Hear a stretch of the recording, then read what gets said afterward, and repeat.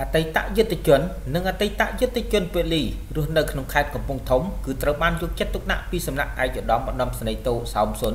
ប្រធានសមាគមអតីតយុទ្ធជនកម្ពុជាបានចុះសួរសុខទុក្ខជាប្រចាំដល់លំនៅឋាននិងសិក្សាស្វែងយល់ពីជីវភាពរស់នៅពិតៗក្នុងការជួយដោះស្រាយតាមលទ្ធភាពក្រោមការចង្អុលបង្ហាញពីឯកឧត្តមទេរដ្ឋមន្ត្រីគុនគីមអគ្គលេខាធិការសមាគមអតីតយុទ្ធជនកម្ពុជាជាស្ដែងឈើគ្រឿងផ្ទះបានបន្តដឹកទៅសាងសង់លំនៅឋានជូនដល់ក្រុមគ្រួសារអតីតយុទ្ធជនដែលមានជីវភាពខ្វះខាតមានដីតែគ្មានផ្ទះរស់នៅបានសមរម្យនិងជាអំណោយដ៏ថ្លៃថ្លារបស់សម្ដេចអគ្គមហាសេនាបតីតេជោហ៊ុនសែននាយករដ្ឋមន្ត្រីនៃព្រះជាណាចក្រកម្ពុជាប្រធានសមាគមអតីតយុទ្ធជនកម្ពុជាដែលបានគិតគូរពីជីវភាពរស់នៅនិងសុខទុក្ខរបស់អតីតយុទ្ធជនដែលមានគុណបំណាច់លើប្រទេសជាតិបូជាសាច់ស្រស់ឈាមស្រស់ក្នុងសម័យសង្គ្រាមកន្លងមកដើម្បីបំផែតជាតិមាតុភូមិបើគ្មានអតីតយុទ្ធជនក៏គ្មានថ្ងៃនេះផងដែរសកម្មភាពនេះបានធ្វើឡើងនៅថ្ងៃទី15ខែវិច្ឆិកាឆ្នាំ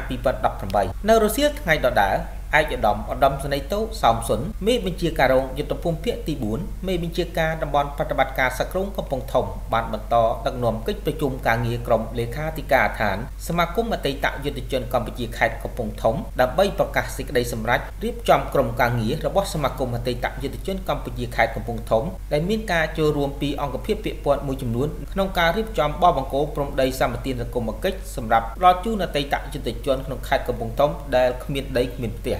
ឯកឧត្តមឧត្តមសេនីយ៍តូសោមសុនប្រធានសមាគមអតីតយុទ្ធជនកម្ពុជាខេត្តកំពង់ធំបានមានប្រសាសន៍ថាទីតាំងដីសម្បទានសង្គមគិច្ចគឺទទួលបានពីប្រមុខរាជរដ្ឋាភិបាលដែលមានការឯកភាពពីឯកឧត្តមទេរដ្ឋមន្ត្រីគុនគីមអគ្គលេខាធិការសមាគមអតីតយុទ្ធជនកម្ពុជានិងឯកឧត្តមសុកលូអភិបាលខេត្តកំពង់ធំនិងជាប្រធានកិត្តិយសសមាគមអតីតយុទ្ធជនកម្ពុជាខេត្តកំពង់ធំនិងបានសហការជាមួយនឹងមន្ទីរសោយដីនគររមណីយកម្មនិងសំណង់ខេត្តដើម្បីកំណត់បោះបង្គោលព្រំដីសម្បទានសង្គមគិច្ចនិងបង្កើតគណៈកម្មការសមាគមអតីតយុទ្ធជនកម្ពុជាខេត្តស្រុក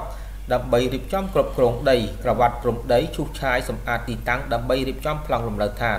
ឯកឧត្តមឧត្តមសេនីយ៍តូសោមសុនបានបន្តថាសម្រាប់ការរៀបចំជូនដល់ក្រុមគ្រួសារអតីតយុទ្ធជនជិត200គ្រួសារនេះដែលក្រុងនឹងមករស់នៅលើដីសម្បទានសង្គមគិច្ចនេះគឺមានគម្រោងរៀបចំជាភូមិដោយមានសាលារៀន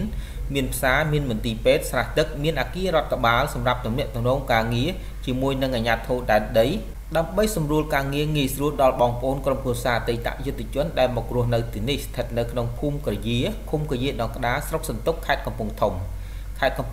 ខ្ញុំបុត្រថាធ្វើសេចក្តីរាយការណ៍